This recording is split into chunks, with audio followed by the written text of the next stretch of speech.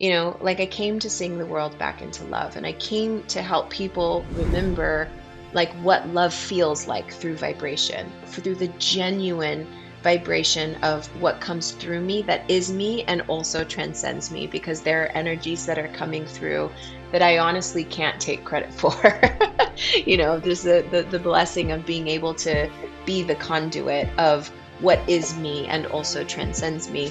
And I really believe that a massive part of my dharma is to turn as many people on to sound as a technology and the healing capacity of sound. Like I started doing sound healing because nothing I was doing was working to heal myself. No, the plethora of plant medicines and ceremonies that I was doing with psychedelics, like the dark night that I was going through in my life, nothing was working.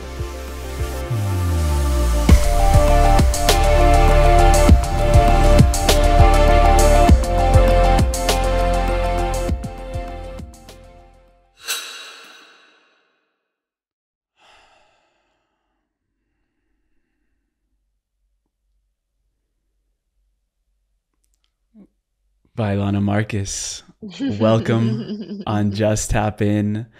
What are you most excited about right now in your life? Oh my gosh. Wow. What am I the most excited about in my life? That's going to take me a second to kind of listen to try to distill. I feel like when you asked that question, my whole brain was like, ha, ha, ha, ha, ha, ha. So kind of coming back to just a place of listening into what feels like the appropriate answer to that beautiful and broad question. Mm, the thing that I'm most excited about in life right now is what is opening in my voice. And so, we had the beautiful pleasure of meeting on a trip with the most epic humans of all time in Egypt. And, part of the way that we connected was I got to sing when we were there. And part of what I do is I'm a sound alchemist. That is just, it's very early here, so excuse my throat chakra not totally being awake. It's just open up again. It's just starting. I'm like, oh, more water. And I'm also in Sedona, which is quite dry. But I'm a sound alchemist, I'm a sound healer, and I use sound to help, really bring like a resonance to people's energy field. And it's part of what I was created to do. It's the thing that I'm always the most excited about, because for me, it is my direct connection to the divine. And so, the eclipse happened in totality in Austin, Texas, where my home is, and I got to be part of this whole unbelievable sacred ritual with some of our brothers and sisters that were on our Egypt trip. And a lot of what that eclipse energy was about was places in my throat chakra that weren't fully activated, and that were a little bit, were a little bit repressed and not fully open and not fully expressed. And so, what I'm most excited about, in a very long winded answer, is, for whatever reason, after the eclipse and whatever that energetic alignment created for me and my soul and my vibration and my throat, my throat chakra has been opening up into these places that I have never been able to access before. And so, what I'm most excited about is just singing. I have a series that you've been so wonderful to be tuning into called there's actually two series called I Am Unique Sound that comes out on the full moons, and We Are Unique Sound that comes out on the new moons. And in these episodes, it's sort of like what we're doing right now. I'm tuning into a specific person and I'm singing their soul song as, like a channeled transmission of their unique vibration. And so, post eclipse, I've done 3 episodes. One of them is going to be Matthias, which is going to release on the That's solstice, on gonna the be mind blowing. June solstice.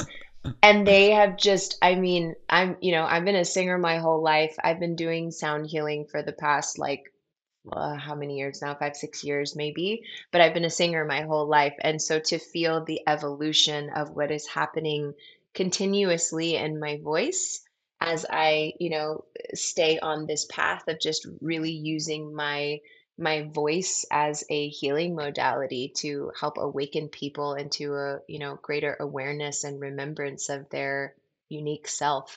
Yeah, my voice, it's like a super long-winded early morning answer of my voice, and how I'm using my voice is the thing that I'm definitely the most excited about, because it sort of spans, using my voice for healing and activating, and bringing about more resonance, remembrance, and awakening within people. So it's like using it as a healing instrument.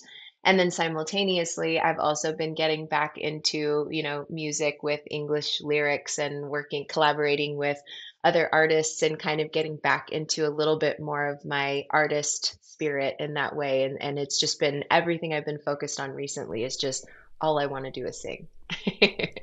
Mm-hmm. The synchronicity behind the sequence of these episodes, it's always impeccable, because it almost seems like I'll record an episode with a guest, then the next one I'll record, it like ties in a very interesting way. So Mm. I'll tell you a little bit how yours is tying in right now for me, because just last week we did an episode with Kaya Ra, the author of the Oh, Sophia wow. Code. I know her. And I know, I know her book changed a lot in your life, and Totally. you still feel the magic weaving in your life. And as you were mentioning the voice, she has a whole activation on Hathor in this book, and Hathor is deeply connected with the throat chakra, the sound, the vibration, the soul essence. And you actually trained with this man, Dr. Hubbard, where he was getting channeled from Hathor into this like multi-dimensional layer of sound. Totally. And I'm really curious to know, from us being in Egypt together and you being very connected with the lineage of these like ancient goddesses and ascended masters, how have you connected with, for example, Hathor Hmm. in your journey to activate now? It seems like it's something very multi-layered, multi-dimensional within your own being. Totally. Yeah, so as you mentioned, I was not always a sound healer. I was actually trying to be a pop star in my earlier and mid 20s. Um, stepped away from that, and was as I kind of went on my spiritual path. And in 2019, as I was going through a very difficult time in my life, I found sound healing, and was went into like a whole retreat teaching of this particular modality called holographic sound healing that was taught to me by my teacher, Dr. Paul Hubbard, who actually channeled this particular modality from the Hathors. And so Hathor existed in ancient Egypt, and they were, it was like predated Isis. And so like the Temple of Dendera was the temple to Hathor, and she was the goddess of sound and beauty and dance. And it was like everything, wonderful that there is about life. It was Hathor. But the Hathors were known for the way that they used sound as a healing modality and a healing instrument. And so much of ancient Egypt, as we went and experienced, like so many of the temples are sound chambers, because they understood the power of sound as a technology that is far beyond what we could even, I think we're beginning to science is beginning to put data to what is happening with sound, but because our belief field of only being able to measure, like our belief field is limited by the way that we just look at scientific data, which is the tangible of what we can see. In those ancient times, and this is something that, Matthias has sort of taught me along the way, they were actually like measuring the relationship between things. So instead of, measuring the data of what we can see, they were measuring alchemy, they were doing alchemy, they were measuring the relationship between things. And so a lot of how sound worked back in those ancient times was in these more like magical, mystical ways, that their belief field was so expanded, they would sing and become the vibration of the stones to be able to like pick up and move the stones, and all of these things. I'm quoting Matthias, so I'm not going to act like I was there and I know what I'm talking about, but I deeply feel, the truth in my being of understanding, you know the power of sound as a technology that is so far beyond what we know right now. And so, to more clearly answer your question with Hathor, my initial introduction to Hathor was actually in the Sophia Code. So I'm sure people, will have probably already listened to that episode, but in this book, this was a massive part of my spiritual awakening. And, she has these channeled stories of different divine feminine ascended masters. And each of them get to tell their story from their perspective, and then she guides you through this like beautiful ritual where you are invoking and activating their particular, unique codes into your own being, through your own spiritual practice, through your own ceremony that doesn't include medicine, and it's absolutely beautiful. I would highly recommend it to anyone. It was a really, really big aspect of my um, coming into my spiritual path. And so my first introduction to Hathor was through that book. And when I did that particular, it's like a DNA activation. There was a lot of things that started opening for me just in my life at large. And started noticing a lot of synchronicities and eventually found my way to, discovering my teacher who channeled holographic sound healing from the Hathors. And so, I go into this sound healing certification just really interested, intrigued, and actually kind of a little bit desperate because I was at a very difficult place in my life at the time and didn't really know what to expect going into it. And when we started this program, the way that he described this particular modality is that it's using sound in a multidimensional sense to create greater resonance in your energy field through the body, but it's across all timelines of your being. And so the way that I'm going into doing a sound healing with this particular structure, I am setting up energy structures, specific types of intentions, working with this whole modality, which is, it's hard to even describe, and I'm not going to try to because that is not my work to do to teach his teachings. But it's ultimately working through the entire chakra system. So it's going, from the root to the sacral to the solar plexus, and it's going and it's literally like kind of almost like with like surgical precision, bringing anywhere where there is dissonance in the energy field back into resonance. So if you can imagine in any kind of instrument, say a piano, for instance, when you're playing the keys, you can hear when a key is dissonant because it's not, like it's not like a full note or a half note up. There's like something about it that doesn't quite feel right or resonant. And once there are dissonant keys, it starts to impact the vibration of everything around it. So if you imagine your entire body and your entire energy field as vibration, and wherever you have any illnesses, repressed emotions, trauma in the nervous system, all of these sort of ailments that we can have in the body, those are like dissonant keys in the piano. And so what sound healing is working to do is it's working to through the, law of resonance. If you've ever seen those, I actually just saw on Instagram like yesterday. Have you ever seen those experiments where they'll play a crystal bowl that's like a certain frequency? So say it's a C note and it's 444 hertz. The hertz is the how many revolutions per second, it's oscillating. So if you hit a bowl that's 444 hertz and it's a C, and there's a bowl next to it that's the exact same hertz, the other bowl without even playing it will start singing. It'll start Oh, vibrating. It'll start moving. wow. And they do this. They do They're this. like quantum entangled in I a mean, it's way. yeah. It's like the everything wants to resonate in the same vibration. And if it's the same resonant frequency, it could actually activate the vibration of another bowl. So same thing with tuning forks. There's this experiment I just saw on Instagram, which I love that something like this is happening on Instagram. But they had two tuning forks like side by side. One of them had like a ping pong ball next to it or some kind of ball attached to something. And so they had a 440 tuning fork on this side. And then on this side, they tried to play one that was like 520 or something like that, and nothing happens.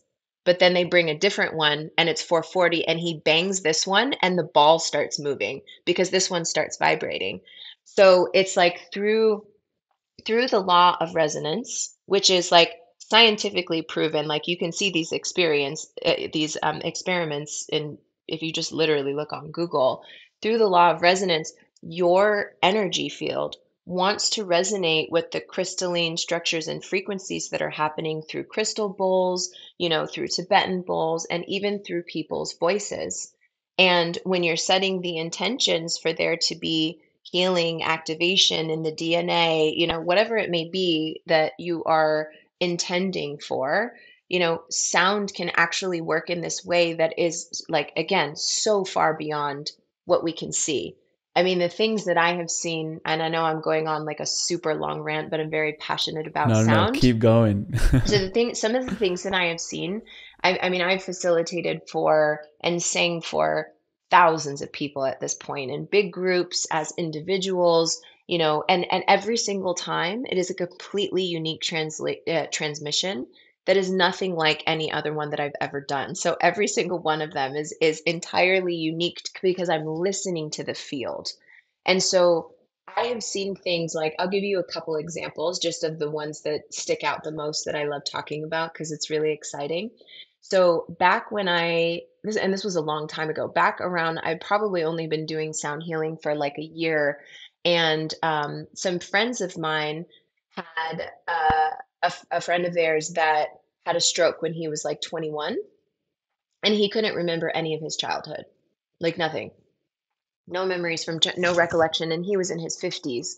And so they wanted for me to do a sound healing for him and just see if, something could sort of open or activate and just see what would happen. And so we go and do a sound healing, and and there was also like a psychedelic assisted psychotherapy situation happening, so I'm not going to take like full credit, but also literally from that day he started having memories of his childhood, and has since, it's been probably Wow. 3 years since we did that, and since has still had memories of his childhood. I just got to connect with him like a couple months ago, and he thanked me again just for, living literally 30 something years of his life, never being able to remember anything that happened to him as a kid, and being able to, like, have these memories just coming in over and over and over, like bringing in all the missing puzzle pieces from what he couldn't see from when he was a child. Um, Wow. my husband had an ulcer at one, like physical ulcer that was happening, that, like, just went in, did some sound, was like hyper focused, worked with, holographic sound healing in that particular modality. And literally within 20 minutes, and I also do energy work, so it wasn't just the sound, but like after 20 minutes of working on him, like, and ulcers are super, super painful. Like the ulcer went away. So there's been like interesting biological things that have happened. There's been people who have come to me who had like such intense social anxiety, they couldn't even talk to people in public. And after doing a couple sessions without any medicine or energy work, um, signed up for a men's group and felt like comfortable enough to just like start to try to kind of get out there. And so it's like, I mean, the possibilities are so vast. And on the most basic minimal level, if you listen to a sound healing, there are guaranteed biological things that are going to happen if you can really like slow down and receive. And, it's going to bring your brain waves down into deeper states. It's going to, relax your nervous system. It's going to shift your breathing. Like there's different things that happen in the body of just being able to really like tune in and relax and slow down for a moment. And then there are things that are super mystical that can happen that, like, I won't get into, more stories because I'd love for you to speak, but it's just like the things that I have seen sound do. I don't think that we even have like even like a pinky nail worth of understanding of sound as a technology. And so it's a really exciting field to be in this wave of. Um, and it's a thing that I love to do the most. So I went really off there, but the connect to kind of circle back, the connection to, I would like to tell a story since you asked me about Hathor. So Hmm. my very first trip to Egypt was back in May of last year, so about a year ago. A year And ago, my yeah. very first time in Egypt, and went to the Temple of Dendera, which is the Temple of Hathor, and the group that I went with was really amazing, and I was able to bring like my bowls in some of the temples, and that's not a very usual thing, but for whatever reason, we were able to do that. And so, um, one of the people that were in charge of the trip was like, "Oh, you should go into the Holy of Holies," which you actually have to climb up this ladder, and it's this very small little space. And so I get up there, I have my Tibetan bowl. Oop, kitty, no. Sorry, my cat's trying to knock over my laptop. Come here, over here.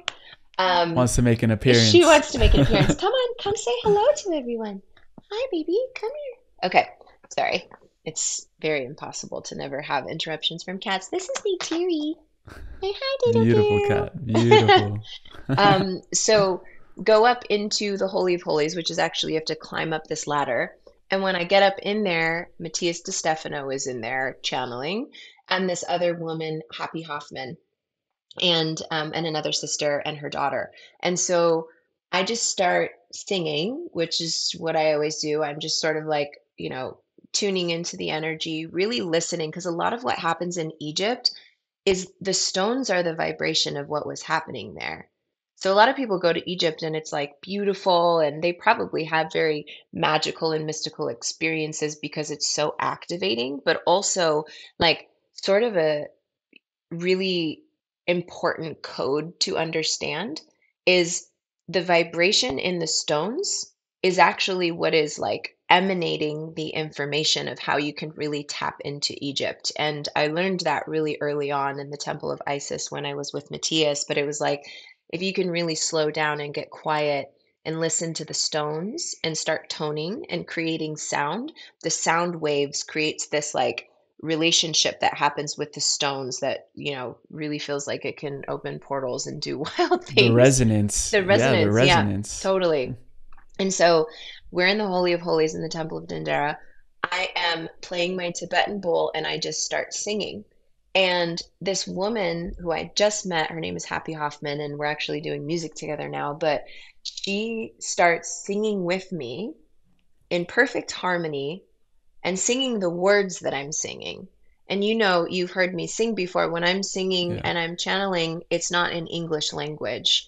It's all frequency. They're shapes and they're creating, the sacred geometry, but it's not like a language that's, part of the human mind or understanding. So and they're always different. Like I have no idea what It's they're like it going. trespasses the conscious brain and it starts hitting Totally. another aspect of you. Totally. It helps you, it bypasses the mind's need to understand what's happening. Because if I were to say to you, you know, love is beautiful, your mind's already processing what I said. So you're experiencing the vibration of what I said, but your mind, it also is going to this specific part of your brain where you're like understanding, like it has meaning, and then you're making meaning out of that meaning and stories and connecting it to memories. And there's all these like processes that are happening with sound healing. When I'm singing and it's just a transmission, it bypasses the mind's need to understand. So instead, you just have a visceral knowing of this familiarity of almost like being held by this very ancient thing that you feel like you understand, but it's not from here. It's from here and it's on a soul level.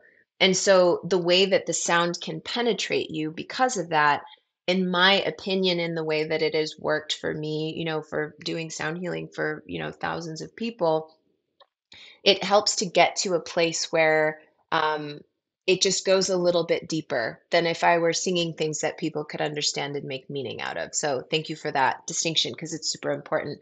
So anyway, so back to the story. So I'm singing, and as I sing, they're just there's sounds and shapes, and it's not any kind of language that I'm remembering from a past life, or maybe it's from another emanation of my soul. Who knows? There's no transmission to English translation that's happening.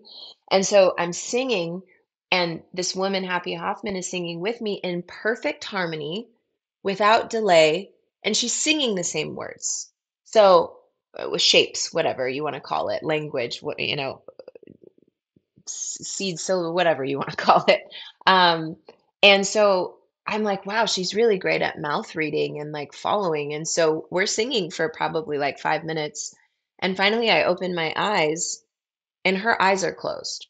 So we're Wow. channeling the exact same song in perfect harmony, like without any kind of delay. She's not like waiting for the next note and then following me and kind of like, she's singing it exactly when I'm singing it. And so in the Temple of Hathor, there was this huge memory, of doing, having done this in past lives and having done this in past lives with this particular woman who, we're in this beautiful ideation of how we're going to, create together in the world because it's really, really special and really extraordinary. But with Hathor, everything is about sound.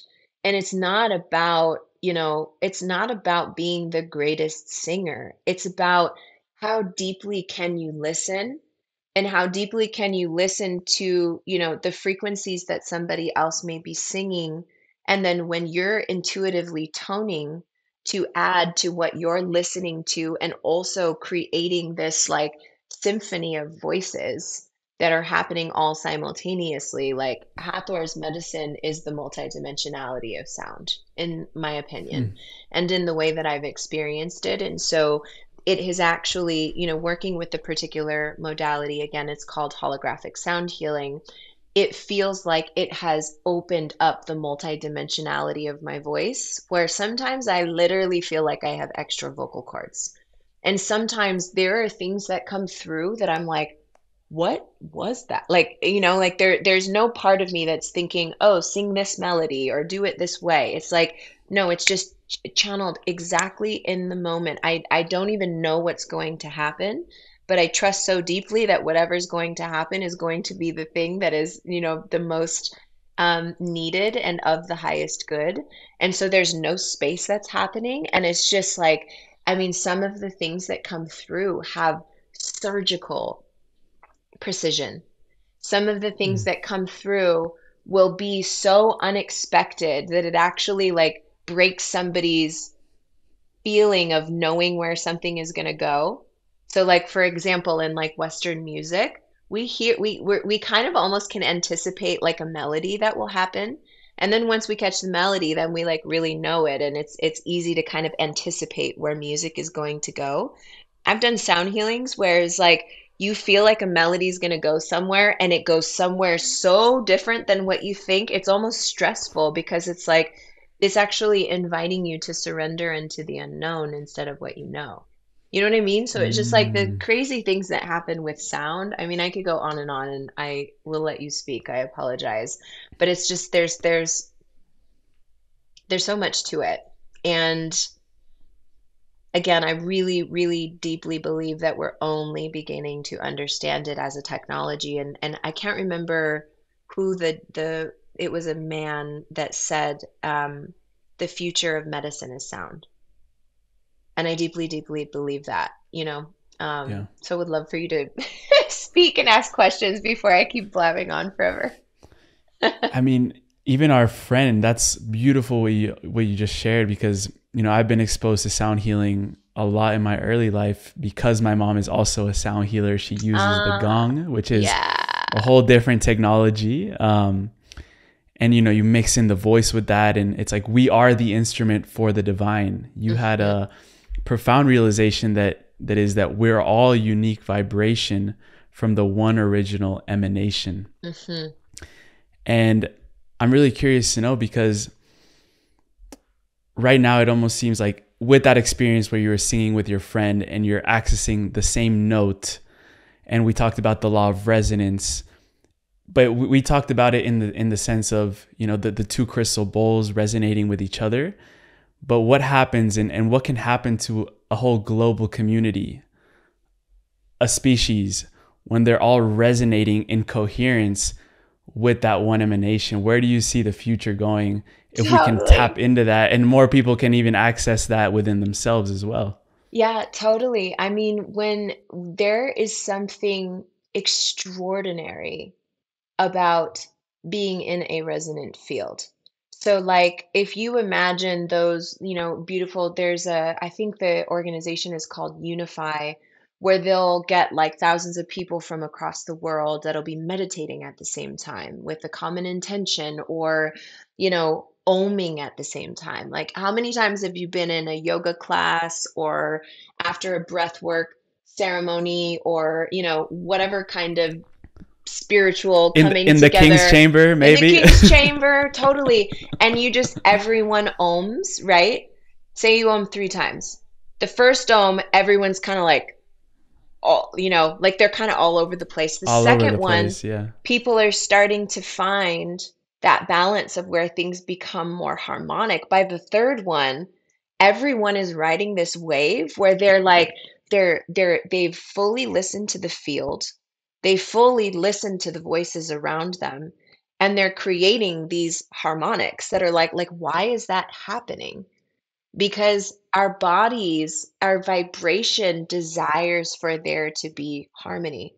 And when there's something that's dissonant, like if you're in a field of people singing and somebody just wants to have their Mariah Carey moment and totally just go off and like just do their own thing that's their own, there isn't like and not that that's a bad thing. Like, bless people who want to have their like moment, and what that can really open and activate in yourself. And simultaneously, if you're in a field where people are all trying to like sing and be in the same field together, and somebody kind of just starts doing their own thing and it's dissonant with the harmonics of where everyone is at. Like, there's like a palpable energy that you can feel in your body where all of a sudden everyone's attention goes to those notes that are dissonant, because it's like there's this desire for there to be this unification and this harmony that kind of comes together.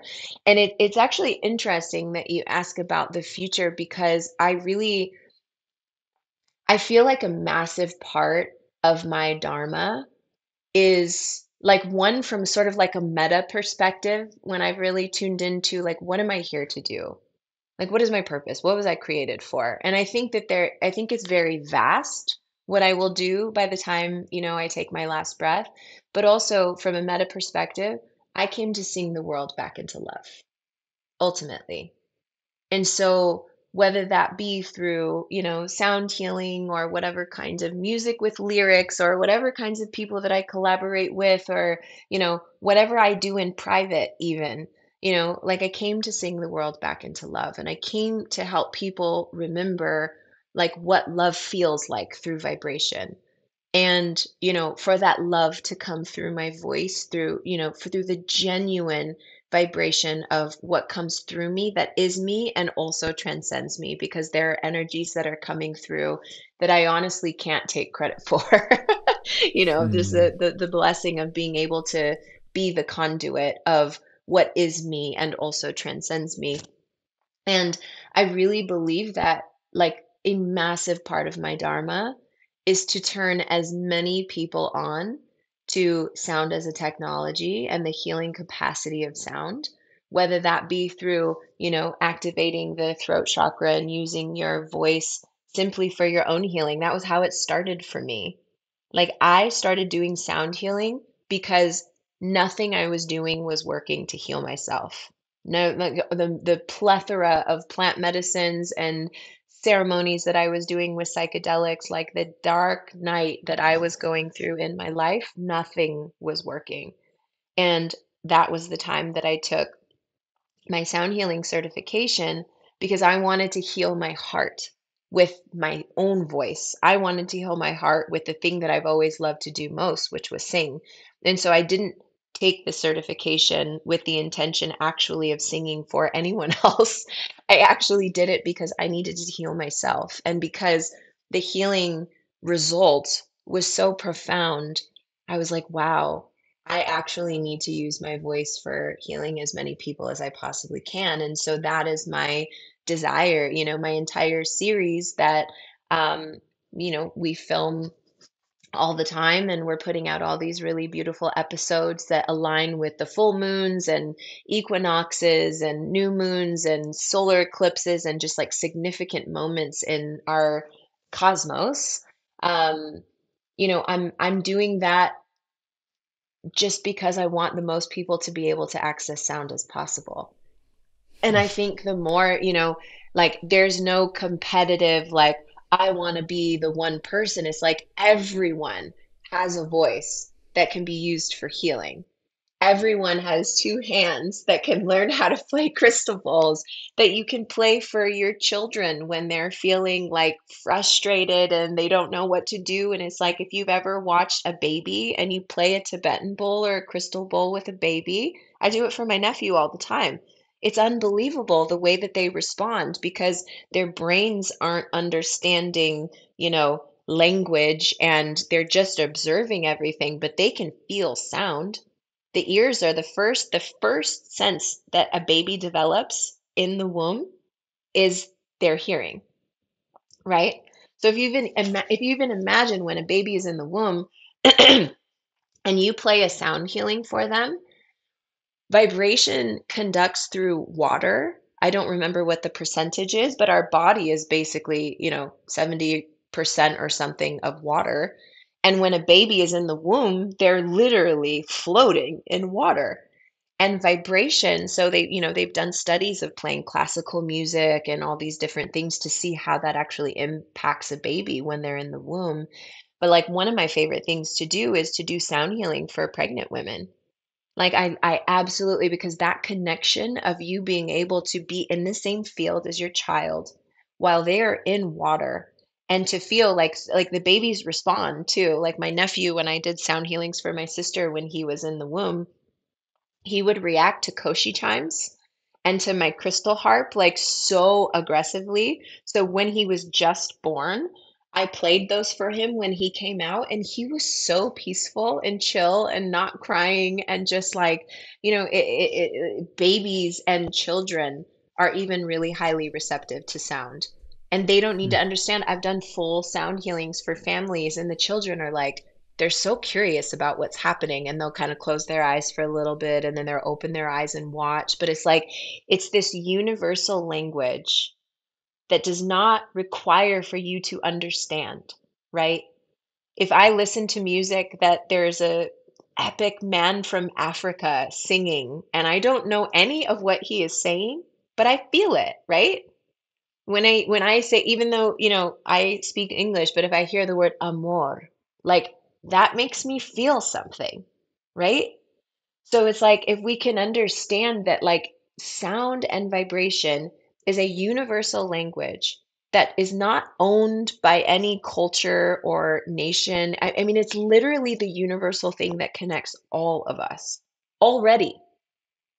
And so, what do I see as the future of sound? I do see, one of my biggest visions that I'll just claim on this podcast because I think it's important is like getting massive amounts of people together to go through these sound activations. Because when we're all in the same field, like Matthias de Stefano says this, like if you want to manifest something and you have three people, the power of that manifestation with whatever prayers and intentions and, rituals or offerings that you're doing, like it is magnified when you have three or more people. There's a reason why when Matthias is going all over the planet to do these activations, whether they be in Egypt or Argentina or in the Grand Canyon or wherever he's called to go, he's always going, he's like doing acupuncture all over the world to help the planet release these points of tension.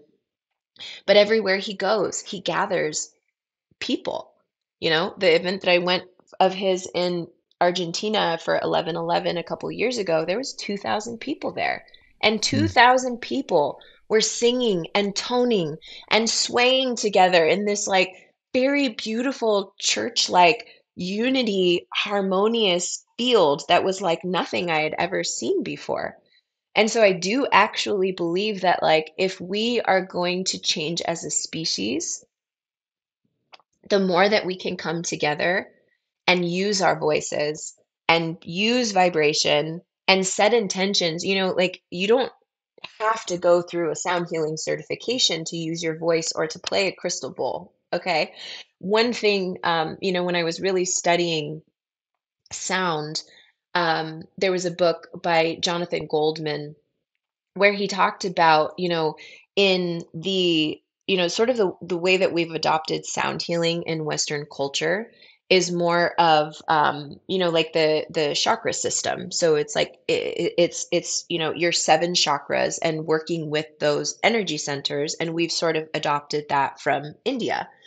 Now, in Chinese, their whole perspective around the energy centers are dantians, which are not seven. So, in different cultures, they actually have different beliefs about like what kinds of energy centers we have, how energy moves through the body. There are different ideas about how that works. But why does sound work cross-culturally? When we're not doing, we're not all doing the same thing, but still in all of the science and research and studies that have happened, sound is being shown to heal no matter what kind of, structure that you're using. And the reason is because in all of these different forms, they're using intention. That's the commonality. So if you sit down and you have a crystal bowl, a Tibetan bowl, a drum, a shruti box, a harmonium, a guitar, a piano, a gong, whatever, a didgeridoo, a flute, whatever possible tool or instrument of vibration that you have available to you, including your voice. Your voice is always available. And if you set the intention, when you sit down and you take some breaths, and you set the intention, like, I want to use this instrument, this vibration, for whatever is in my highest good, to heal the places in my heart, that are wounded or guarded. And through the vibration, to just soften those places and whatever is available in this moment, to just allow for those places to open, even just a little bit. And I'm going to use my voice.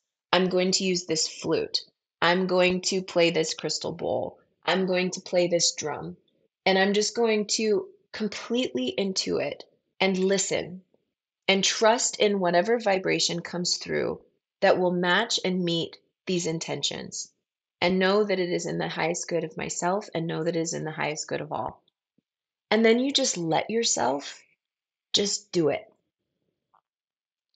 And you get out of your mind, because there's no right or wrong way to do it. Even if you're like, and that's what you're hearing, like, there's a reason. That would be me. That would be No, me. seriously, everything has intelligence. Like, there are sound Yes. healings where I actually will sing dissonant notes, or my voice will like wiggle in a weird way that does not sound beautiful. And it's difficult for me because I want for everything to be harmonious and melodic and,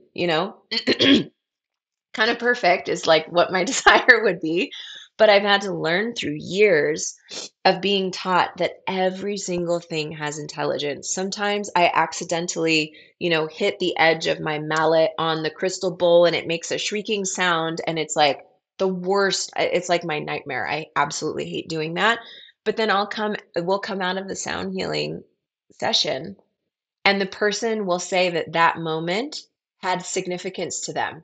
It was like they were moving through something that was really difficult that they couldn't get out of, and then that noise broke something open, and it was almost like the dissonance kind of like shook up the energy, it opened it, and then it was able to fall back into resonance. So understanding that, like, especially if you're using your voice, which mine is so hoarse and dry right now, being here in Sedona at 9 in the morning. Get some water. Mhm. Refresh it up. Make sure you drink water, and like, love on those vocal cords, because you don't want to be hoarse like me. But it's really just trusting, and it's being willing to just try, and do it by yourself. And if you have an instrument, especially an instrument that has more of like a drone kind of sound, like a shruti box, or a crystal bowl or a Tibetan bowl, they're always going to be like one or two notes. If you're playing two bowls, or if you have two notes in the shruti box, but it's always going to be steady. So you can sort of begin to tune yourself, like, the instruments actually activate my voice. I didn't sing the way that I sing now before having the crystal bowls. The crystal bowls, actually, there's like a relationship that happens with instruments and the voice, where if you're capable of listening into the subtleties, and if you are willing to practice, If you play a single note crystal bowl and you just practice toning. Toning is just intuiting whatever you want to sing. And you can just start with whatever note wants to come through. I'm not going to try to sing right now. It would be really funny. Um, but you just like set the intention for this crystal bowl to activate whatever is, available in my throat chakra. And just being willing to just dance with like trying moving different places. And it's just like, it's really just completely intuitive. There's no right or wrong way to do it whatsoever. And everybody is capable of using your voice. And if you don't want to use your voice, as a healing instrument for other people, like at least be willing to try doing it for yourself, Yeah. because if you sit down for 5 minutes, even 10 minutes, you set an intention and you just ohm for 5 minutes straight, your energy field is going to shift for sure.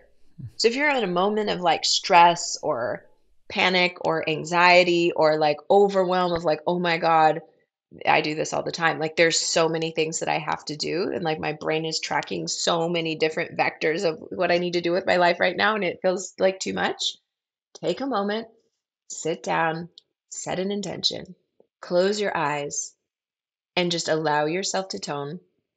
Set a timer for 5 minutes and watch how much your state shifts because you're getting into a space where you're no longer in your thinking mind. You're in a deep space of listening and you're in a deep space of surrender. And it might be kind of crunchy at first because I mean, I know even for me, even though I've been a singer all my life, when I started singing, there's that voice. It's like, am I doing it right? Oh, this sounds like crap. It's like there's all this noise that happens in here. But the more that you just practice, it's like going to the gym. The more that you just like work out those muscles, the more experience that you have, the more confident that you get. The more confident that you get, the greater capacity that you have to expand into something extraordinary. But the only way that you can actually do that is if you try, you know? And I get there's lots of people like my husband, for instance, does not feel very musical. He's really good at chanting and he's really good at oming. He doesn't really feel like he can, sing melodies, and I don't think he even really knows what a melody is, to be honest. However, there have been moments where he's just been willing to try, and I've been mind blown by the way that he could sing. And it's like the more that you can just kind of get out of the mind, and I think that's one really helpful thing if you can get access to a crystal bowl in particular. With crystal bowls, they have such a loud frequency that it almost feels like you have this accompaniment of a friend or something that just feels really safe. And so it doesn't feel as scary to sing. When you're singing just by yourself, you hear everything. So it's like a little bit more vulnerable. But when you can sing with like, when you can sing with a crystal bowl, when you can sing with a shruti box, which is just like that very like drone sounding kind of instrument, when you can sing with things like that, it sort of it relaxes you a little bit because you feel like something's got your back.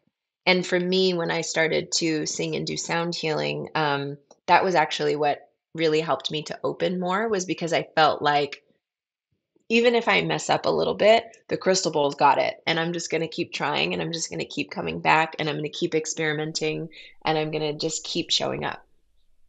That was a You're lot speaking again. to my soul right now, Vylana, because it's beautiful how you articulated that of the importance of sound. And even I look post the trip from Egypt, and also even starting this podcast in itself, I listened to like one of my first episodes that I recorded like 3 years ago, and my voice has changed 180 degrees, and might have been pardoned. I was still going through puberty when I started the podcast. No, just kidding. I was 21. I was good. But what you say about like the confidence and how when you really discipline yourself to do one thing and really practice it, and our words carry consciousness, and not even with just the tones, but also in our daily life when we're speaking or talking to a friend or someone on the street that we just met or the person at the supermarket, we're also imprinting that energetic field and commingling. Just as the crystal bowls that you mentioned in the beginning, we're creating a resonance and harmony just with what we say, just with the impeccability of that language that we can use, because we didn't just pull these words out of our asses and now we're speaking. It's like words have a deep rooted ancient past. And I wanted to ask you, you had a very interesting trip in 2021 to Maui, and Mm,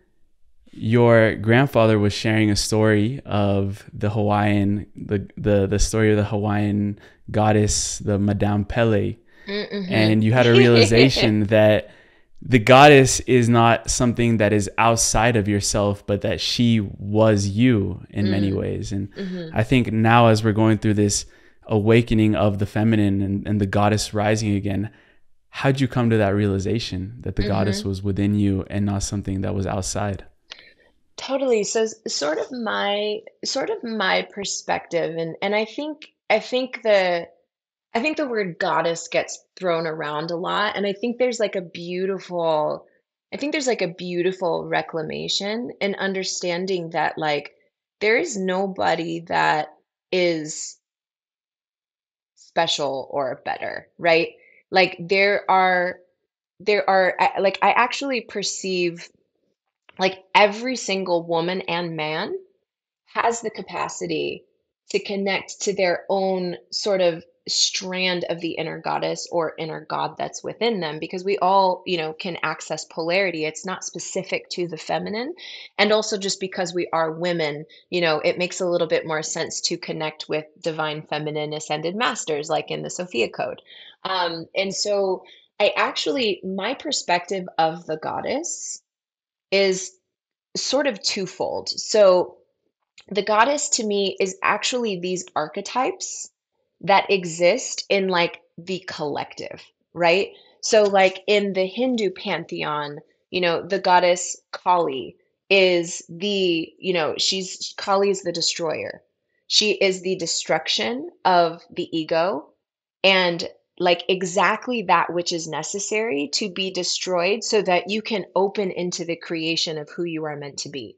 And those cycles come throughout your life. It's not like you go through like one cycle of that. Like we are dying and being reborn constantly.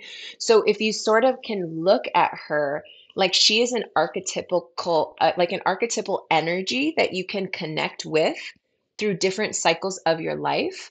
Like that is something that you can actually animate and embody and channel through you, whether that be through art, whether that be through your poetry, whether that be through your the words that you speak, whether those are the initiations that you're going through. It's like each of these different strands, like if you kind of think of all of life as like a braid, like all of those archetypes are different strands in the braid. So like for me right now, for instance, I would say that the sort of archetypes that I'm connecting with more recently for myself. I went through this really, really massive Kali phase, and Kali is like fire. Kali is fierce.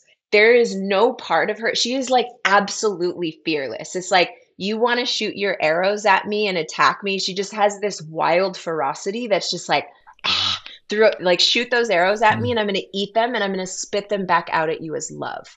Like that her energy is just this like it's so unbelievably fierce. And it's Have you actually seen her in your medicine journeys? I have. Have you She's connected with actually, her? yes, like my whole album I came out with a couple years ago called Goddess Rise was actually initiated by a very visceral experience I had of her animating through my body in an ayahuasca ceremony. And so I understood her from a very visceral perspective of like, oh, this is, her energy is so fierce and fearless. It was interesting. It was like the most powerful that I ever felt because it felt like, if you were like the black jaguar or a tiger, like you're the apex predator. Like there is nothing that could possibly approach you that you are not able to contend with and destroy, is what it felt like. But the importance of her medicine is the destruction of what is necessary. So if you see depictions of her, she's holding the heads of men that are like bleeding out, and she's standing on top of Shiva, who's just like Yes, I love you. All of your wildness and your, crazy chaos and fierceness. Like, I love you for the entirety of your wild and the full breadth. And that's what I think her medicine is so powerful for the feminine because it's awakening that part of us that's not just this like passive, repressed, nice girl to be accepted by everything. And it also doesn't mean that you just go out being reactive and like screaming and raging at people, right? But you also learn how to be with like that aspect of yourself that, may have sacred rage, that may have like a lot of energy that needs to be expressed. It doesn't need to happen with other people, but she welcomes in like those places that need to be seen and brought to light, and then ultimately destroyed, transmuted so that you can create space for something new. And so when I went through my initiation with her, you know, and I would say like, oh, and in my opinion, Madame Pele, since you mentioned it, Madame Pele in Hawaiian mythology is the goddess of the volcano. And she is this like wild, like the volcano is absolutely like volatile and destructive. She's also the most revered goddess in Hawaiian mythology because within days of the volcano, destroying and incinerating everything, it gives birth to the richest new life. Like it's literally bringing like all of those nutrients and minerals and everything from the inside of the earth and bringing that to the surface so that new life can be born. And so, in my opinion, Madame Pele is an earth emanation of the Kali archetype. Like they feel very connected because the whole theory, she's trying to destroy my back right now. She totally is very Kali.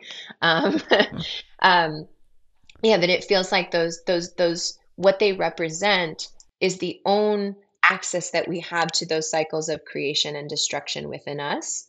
And those always are going to come. And so my Kali initiation was really about having to contend with all the things that I had repressed in my life that I actually had a lot of sacred rage around, the places that I had felt repressed, the places that I had felt violated, the places that I had felt silenced.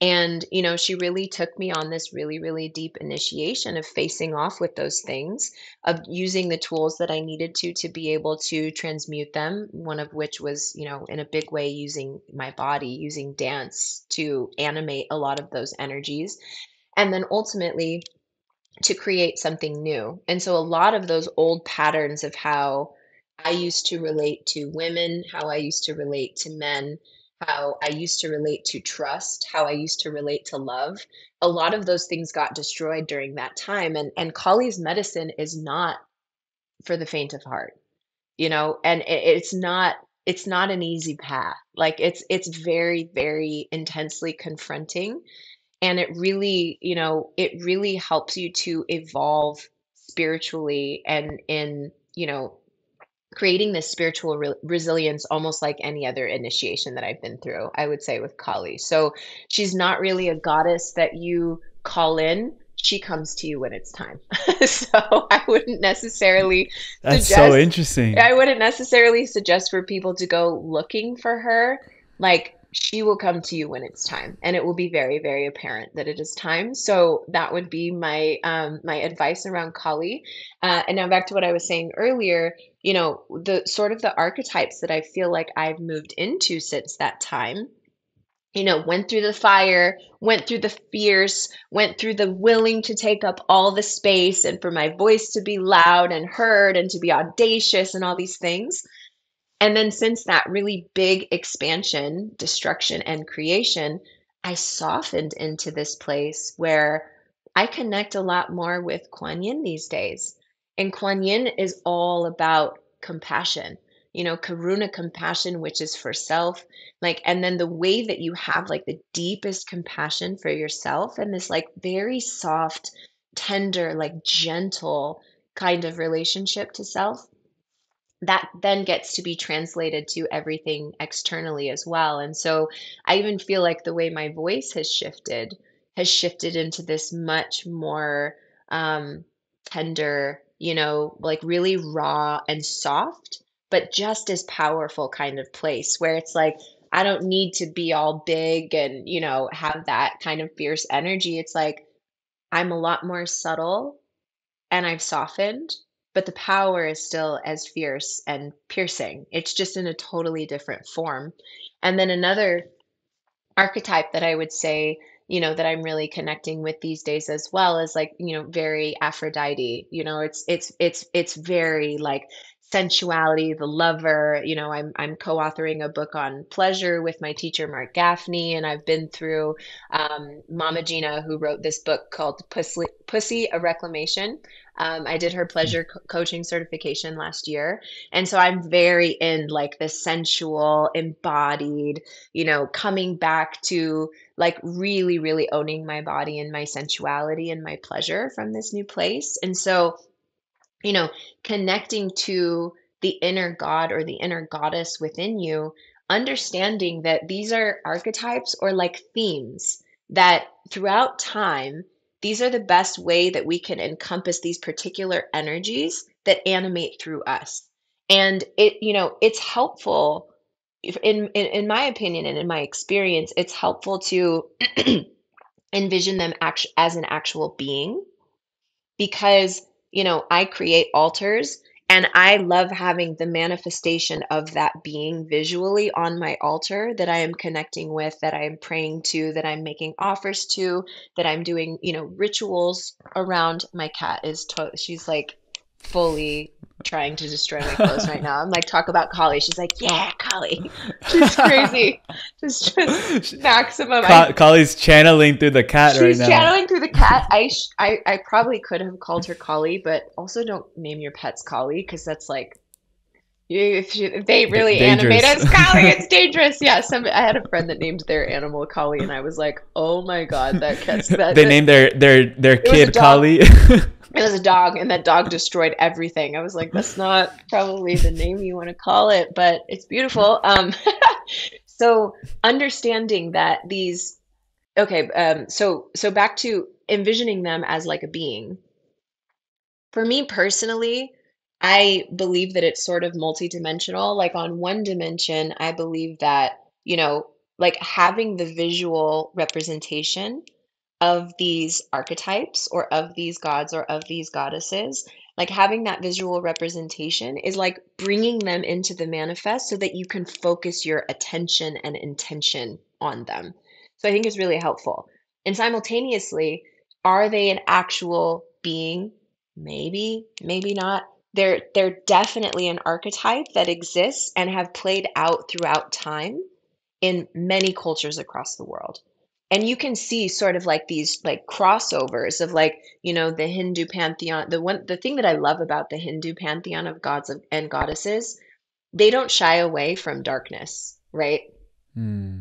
Like a lot of gods and goddesses, like they're the light aspects of human and they're the beauty and then they're the sound and they're the power and all of that. And I love in the Hindu pantheon that they actually have like, Durga and Shiva, the destroyer, and it's like those archetypes also exist. Like we're not just light and love and rainbows and sunshine, like we have roots that go down deep into the earth, and we also have to face off with our own aspects of our darkness and our shadow. And so that's one thing that I really love about people who are just interested in this kind of stuff. You know, there's a book called Awakening to Shakti by Sally Kempton, and it talks about a lot of the different Hindu goddesses. That is a really really special book. She also has a book called Awakening to Kali that talks about her own initiation, where she would advise in that book like you don't go looking for Kali, but if you want to read about her and just be more educated, you totally can. Um, Huh. but sort of like wrapping this up in a bow,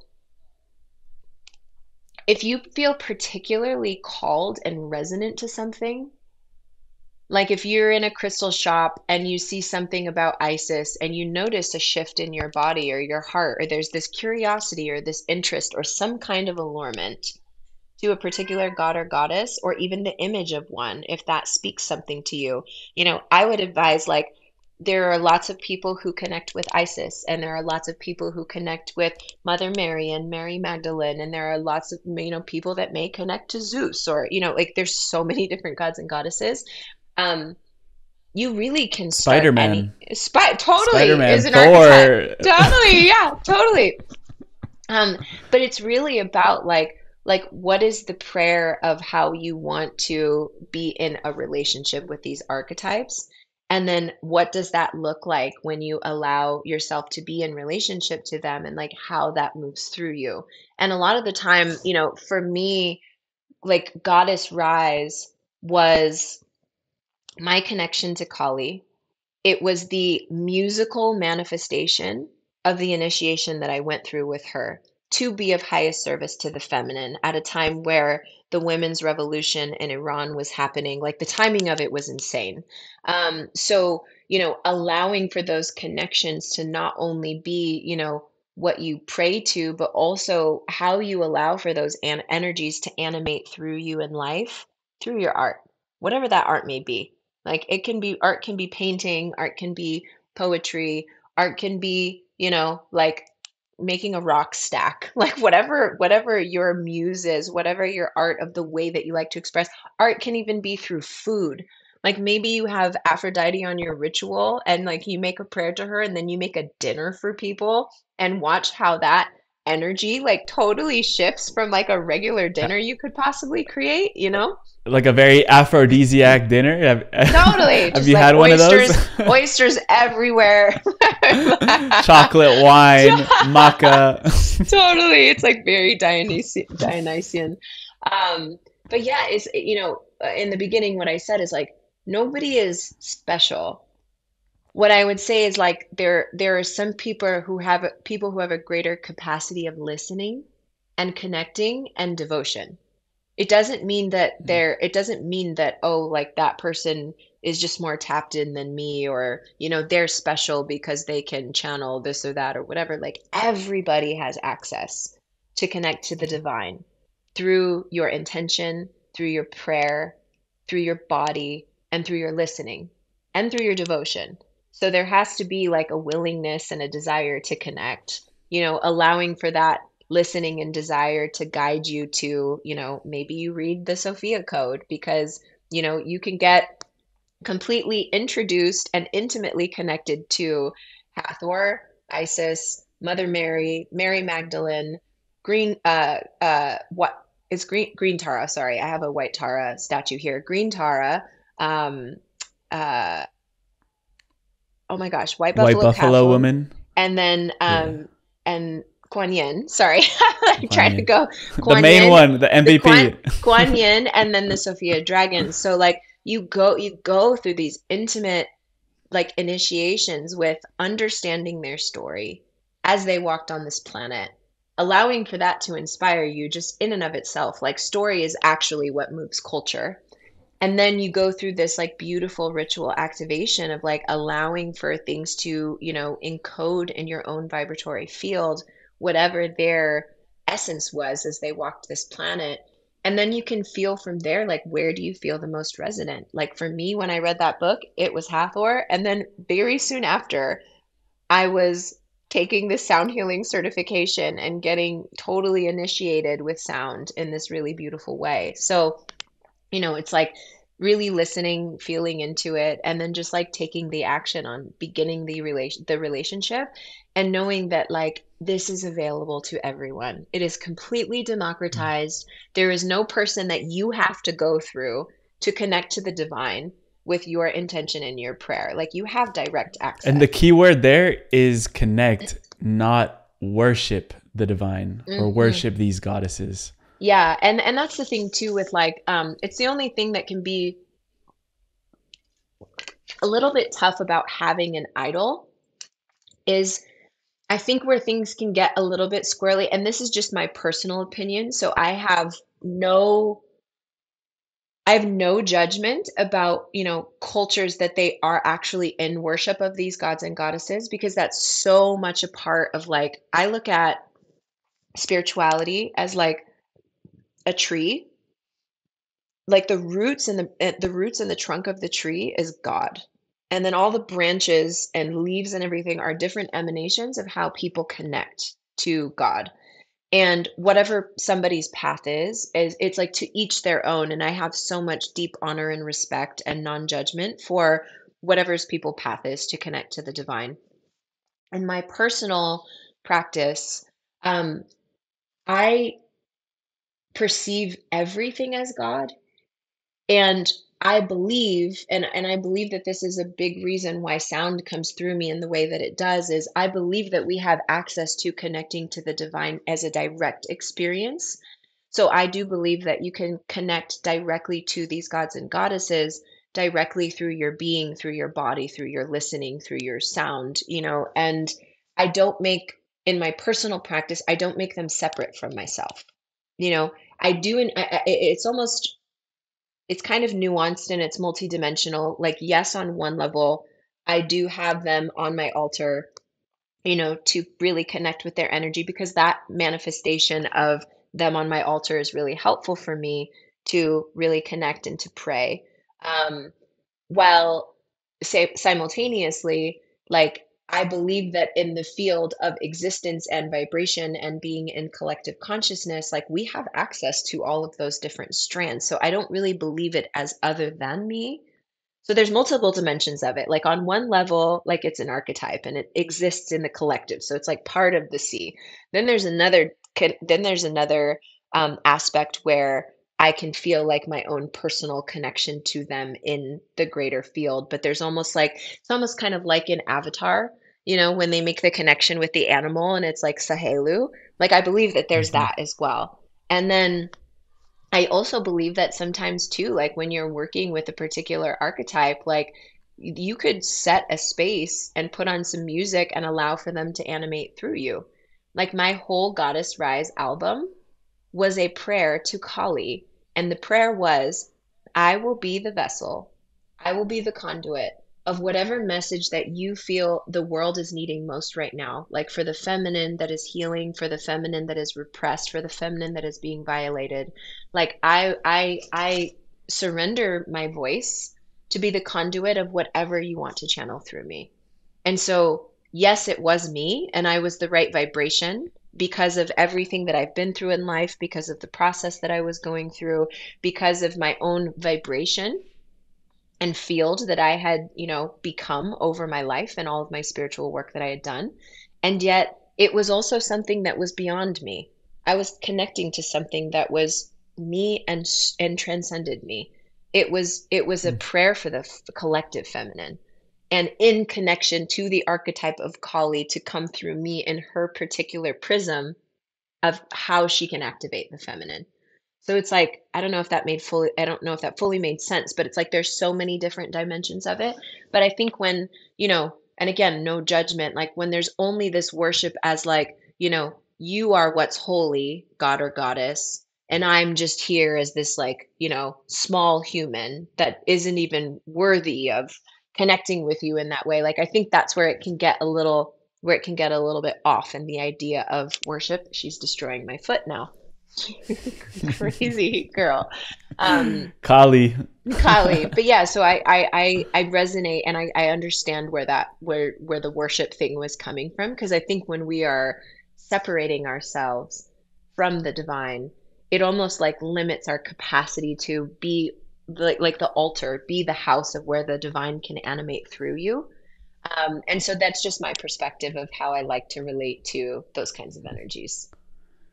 And when you're channeling Kali through this album and even through your daily life, what is that specific message that Kali really wants humanity to understand and grasp onto right now? hmm Yeah, I mean, her medicine is a lot about confronting the shadow.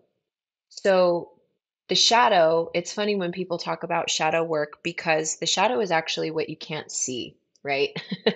So it's actually hard to do shadow work because you can't actually see it until a moment or a ceremony or a reflection from somebody you trust. Like, there's some moment where light gets shined on the shadow, and you sort of go through the initiation of having to really face off with aspects of yourself that need to die and be reborn, that need to really, like the energy of the patterns of self-protection, self-preservation, mistrust in life, mistrust in the masculine, mistrust in the feminine, and all that rigidity around like, oh, well, I was hurt when I was young by my mother.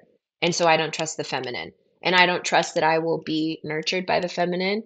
I don't trust that I can ever have relationships that aren't abusive, or, it's like all these programs that we like sort of ingrain in the patterning of the way that we operate. And those programs and those patterns get really, really rigid.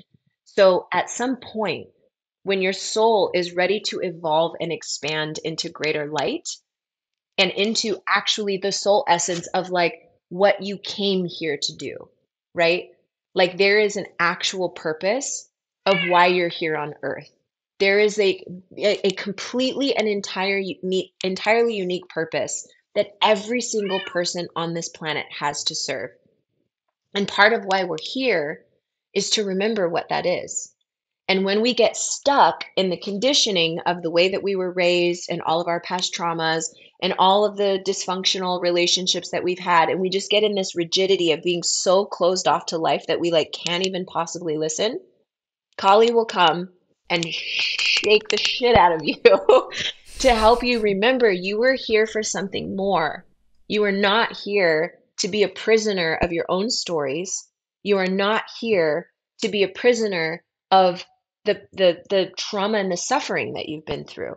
It's not that you don't acknowledge and have compassion and be with those places in yourself, but there's also a part of your life where just like the caterpillar goes into the cocoon and gets completely annihilated and turns into goo, everything that the caterpillar knows about itself, like its whole identity as a caterpillar. I'm a caterpillar. All of a sudden, I'm spinning this cocoon, and now I'm getting melted into goo. And everything that I know is dying, all of it. And then slowly, these disparate cells start finding each other and they start forming something new, but it requires the destruction process to happen.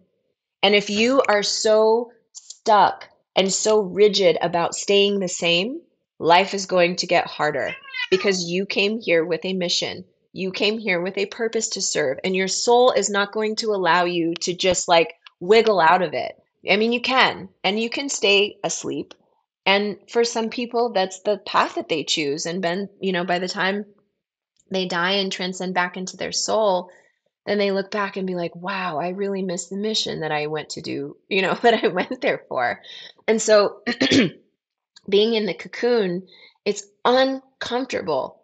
It is not a pleasurable experience getting melted in your whole identity of yourself and the way that, you're perceived by the world and the way you perceive yourself and all of who you thought you were supposed to be is being destroyed by life, which typically happens when you go through your Saturn return and then multiple cycles. I just went through another Saturn cycle last year and it was as intense as my Saturn return. So knowing that that is a part of the process, but those cells, those disparate cells eventually start finding each other and they start to create something new. And it's like, oh, okay, well, there's this new creation that is happening, and I'm so curious. It doesn't mean the destruction's not still happening, but there's those moments of like being in the mystery and the void of like, I have no idea who I am anymore. And I have no idea who I'm meant to become. And it's like if you can just envision the caterpillar in those moments, that's exactly the process that nature is showing us, like a cycle of life. And eventually the butterfly starts to form. And it's super vulnerable. The butterfly has never flown. And actually, to be able to even fly and leave the cocoon, it has to bump up against the sides of it and build resistance and build strength. So even when you're forming into this new rebirthed form, there's still going to be resistance that's going to strengthen you into actually bursting out of the cocoon and taking flight for the first time as a greater representation and a greater expression of your truest soul's essence. And these cycles are going to happen. It's not like a one time type of thing. It's going to happen multiple times throughout life. Like Saturn, so Saturn is in a specific position when you're born. And around like 28 to 30 ish in that range, it returns to the same place from when you were born. And so Saturn is like this the ultimate teacher, and it does not bring the easiest lessons. And those It breaks cycles down go all structures. totally. And it does. And it's exactly what's happening with the caterpillar and the cocoon. It's like it's breaking down everything. So you are melted into goo so that you don't even know who you are anymore. And some people take that seriously. And some people like really make the choice to wake up and to really observe the way that they're living their life so that they can choose to do something different. And some people have the desire to just really stay the same, and life just gets more difficult because it's like the more that you're off path from your soul's mission of the unique beautiful service that you came to do on this planet, the more that you go off path, the more challenges you're going to run into. Car accidents, broken bones, deaths in the family, like the things that are just you can't possibly ignore, that they shake your life up so much that you just can't even you can't go back to the way that you were. That happened for me when my grandmother died. Like I was pretty much atheist. I believed in something more, but I was very resistant to religion because I didn't like when I was little how they told me what I needed to believe. I was like, no, you don't get to tell me that. And so when I got older and it was my choice, I was just like, I didn't go to church, I didn't do anything. But then my grandma died within days of my birthday. And I realized it shook me so awake because I was like, where did she go? Like, I don't believe in heaven and hell personally. This is just my own, again, just asking for everyone's respect of my own way of connecting to the divine. Yeah. I believe heaven and hell is what we create here while we're alive, personally.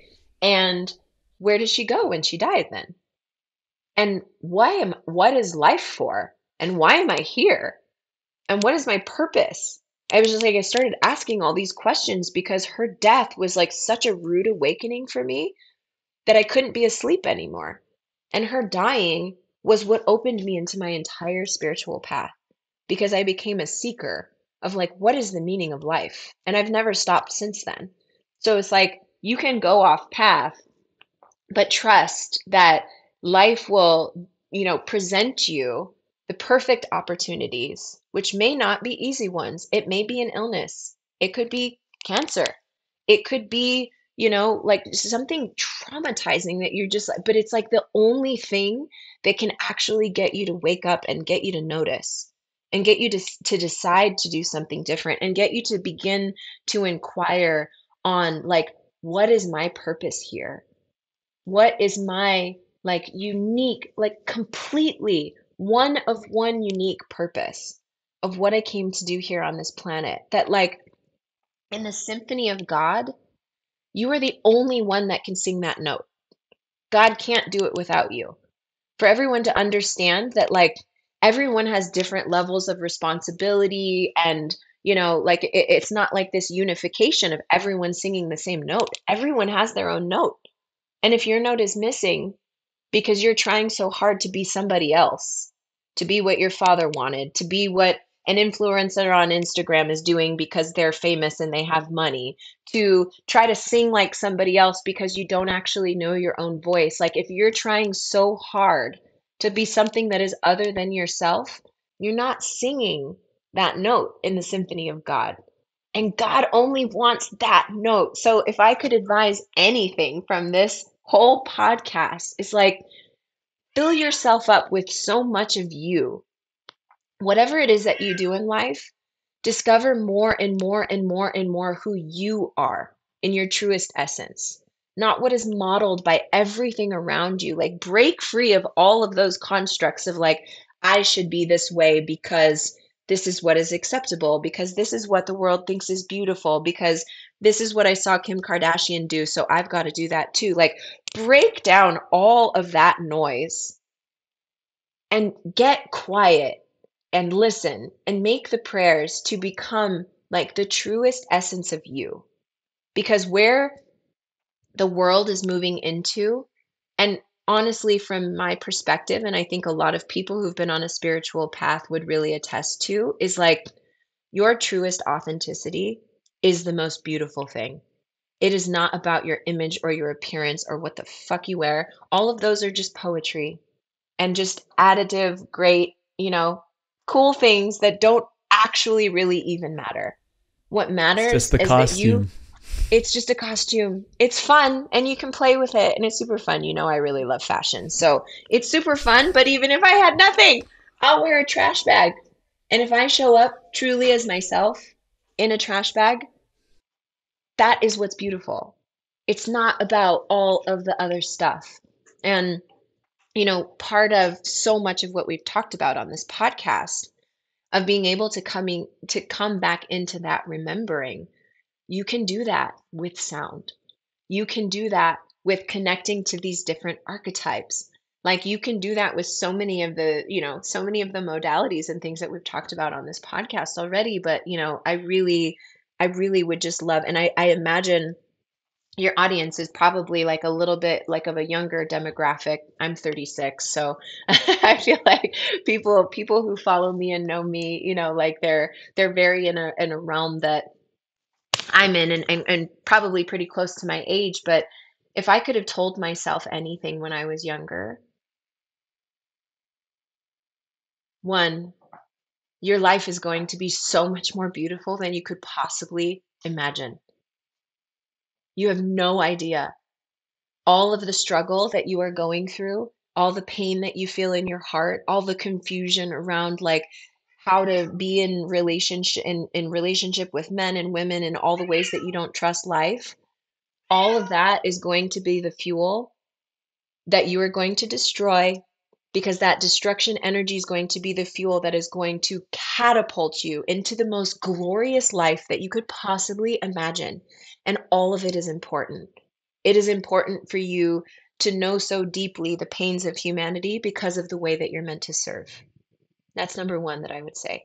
Your life is going to be so much more beautiful that you could possibly even imagine.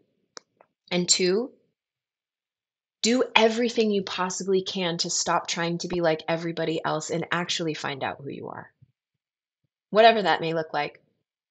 I took 2.5 years of traveling the world mostly by myself to start that journey because Mm. there was so much of me who was just chameleoning myself into, well, oh, is this what you'll love me for? I'll be that. Is this what you'll love me for? I'll be that. I could do that. I can be great at this thing. I could really like sports if you like it. Just like, who do I have to be for you to love me? Until I got to the point where it was like, I have no idea who I am. And it was so painful to realize that at the point that I did. And simultaneously, the journey that I decided to go on from that place, and the years that it took me to just really find myself, like that process was absolutely stunning. I would never change anything. But if I were, you know, closer to you in age, those are two really important things that I would have loved to have known. And to know that you are the creator of your experience. If you experience something in your life that you don't love, inquire within about why you are bringing this to your life's experience for what it's there to teach you. Because until you learn that lesson, you're going to continue attracting the same guy. He's going to have a different face, but he's going to have all the same things that are really One with blue challenging. eyes, one with green eyes. They're One. going to be the same until you learn the lesson. Like one thing that was a really big lesson for me to learn was, you know, I had a lot of trauma in relationships, lying, cheating, betrayal with men, with women, like both sides, just so much betrayal. And in all of my 20s, I felt just so victim to like how painful life was. And that's an important part of the process. So don't bypass victimhood because it's part of one of the steps. However, at one point I had this big realization that I'm the common denominator between each of these things, right? So what is that saying about me that I continue magnetizing to my life these kinds of relationships? Like, what does that mean about me? And deeply inquiring about what that is. So, like, also understanding, like, I always look at if I am not loving something about my life, what is this trying to teach me about myself? Where do I need to have better boundaries? Where do I need to say no to the not right relationships? Where do I need to actually claim what I really want and feel like that's valid and that I'm worthy to experience what I really desire? those kinds of things. And that's like part of the maturation process. But I think I think leaving it with those three things is really amazing because I think if I would have known those things when I was younger, I could have saved myself from a lot of heartache, although I wouldn't change anything because it's perfect. And the younger generations, you guys are just coming in with like so much more awareness and depth, and like you're on like a skyrocket path compared to where I was when I was your age. I was working in nightlife and doing bottle service and drunk all the time. I was like a totally Well, the 180 of the a whole life. consciousness is different. All the It's true. consciousness in the planet right now, it's shifted radically. It's And true. I feel like today you lit a fire in us. Like Kali really brought her through. The cat was there channeling Kali as well. Ah, Vylana, this is such a beautiful soul. We end every show with just a few rapid fire questions before we head off. But first, I just wanted to leave people where they can find you. Your music is amazing. The new series is amazing. We'll link everything down below. But where would you want to send people to connect with you further? Totally. Yeah. So my Instagram is at Vylana. It's Vylana. In my link in bio, you can pretty much find all the cool things that I'm doing. My website's on there. It has a link to all the podcasts that I've been on. It has a link to my I Am Unique Sound series, which is on YouTube. If you also just look for me on YouTube, it's just youtube.com/Vylana. And then my Spotify is Vylana as well. And there's a new track on there actually with my Goddess Rise album is on there. And there's a new track that just came out called Ritual Evocation with a brilliant, probably I think it's part of the greatest musical masterpiece of our time. This gentleman, his name is John Hopkins. And this particular album was very inspired by Egypt. And it's like, it feels like the essence of life. It's like death, rebirth. It's not like a song that you would listen to with lyrics. It's like an experience that you'll get to tune into. So he just dropped the first single from the album and it's called Ritual Evocation. And so that's now on my Spotify and Wow. you can listen to that. It's really special. And Let's it's go. just like a little 5, 6 minute snippet of a 41 minute long journey. And so once that comes out, I'll definitely send it to you. But it's a really, really special track. He uses my voice like an instrument, but he really has just like built I mean, it feels like Kali. If you want to connect to Kali, listen to Ritual. It's like a death rebirth portal that gets really uncomfortable and then ultimately has this beautiful resolve, and it's a really special part of that album. So yeah, Instagram you could find everything. YouTube, I have all of my I Am Unique and We Are Unique sound series. And then yeah, Spotify and any like major music platform, my artist name is Vylana. Beautiful. And you were talking about the caterpillar turning into a butterfly.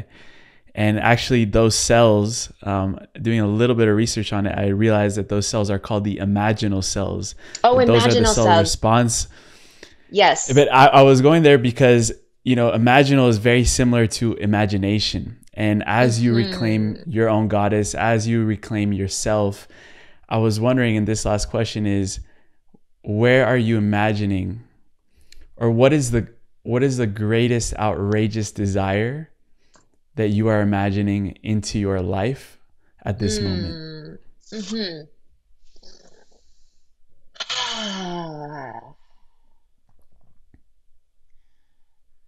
Can I have two?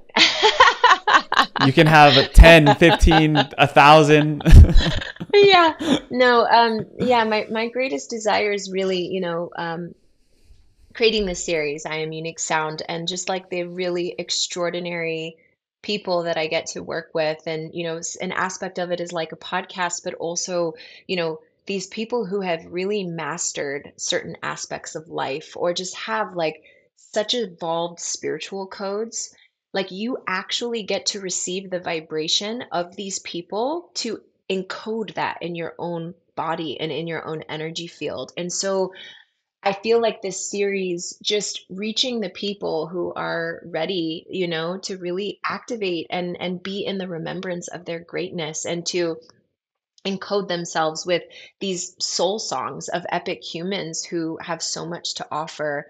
I really believe that in a big way, this sort of wave of sound as a technology is this totally, it's a new expression that I haven't seen before. And so my deep desire is for, this to reach as many people as possible, because it's ultimately the whole purpose of it is for people to remember, for people to remember their greatness, and for people to remember like what they came here for. The very first episode was with our sister Blue, and it's called I Am Remembering. So in that transmission, not only do you get to receive her powerful prayer and, like her being, but it actually is a transmission of you being in remembering of yourself, of your greatness, of your mastery, of your dharma. And so I really hope that, I don't like putting numbers on things, but I would love for that to just be this explosive, like reaching people from all over the world to be able to, encode and activate like these new vibrations so that we can evolve as a collective. And then my other really, really massive vision is these visions I've been having for, oh my gosh, like 6, 7 years now of, these massive activations with me and multiple other singers. I won't give too much into the vision because it's kind of already in play. But these big open air theaters, massive activations of the types of energy that we experienced in Egypt, and sort of bringing that consciousness and that vibration to the masses of, those thousands of people. Here she is again. Those thousands of people coming together and really like anchoring in a vibratory field the more beautiful world that our hearts know is possible, that we can all live right now, and to allow that vibration of that more beautiful world, that we are living in this beautiful field of harmony and resonance and unity, that then becomes a beacon and a possibility that sort of shockwaves out into the collective, that like more people begin to come online to these technologies of using our voices and sound. She's so aggressive right now. um, and then it just starts to wake this technology up all over the planet. Like, the world needs more sound healers. If you feel even mildly a call to use your voice, like this isn't any one person's dharma, this is the planet's dharma. And so we need these like pockets and these networks of people who are anchoring these codes in the collective, so that, maybe even within this lifetime we get a glimpse of that more beautiful world that we are trying to create for our children and our children's children. And ultimately, that my voice just be used for good, that my voice is put to good use, that everything that I do be lined with love and received by those who are ready to receive it. And ultimately, I already feel so fulfilled in my life. And yeah, I also have the humility to know that the great weaving is also beyond what my mind can even imagine. So, What would be the name of your soul song? the name of my soul song.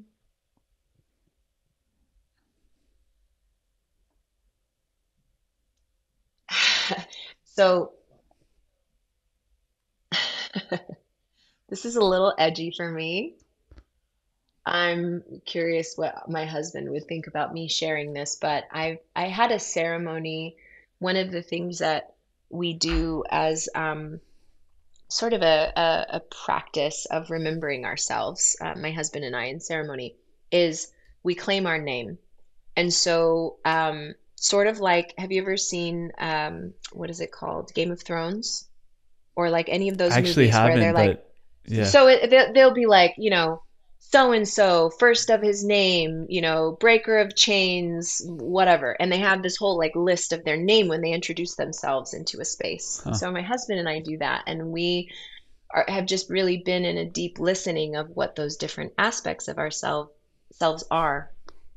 And something came, Nate's here, something came through for both of us in a ceremony that we were in. And I would say, as part of my name, my soul song is Voice of the Worlds of God. Wow.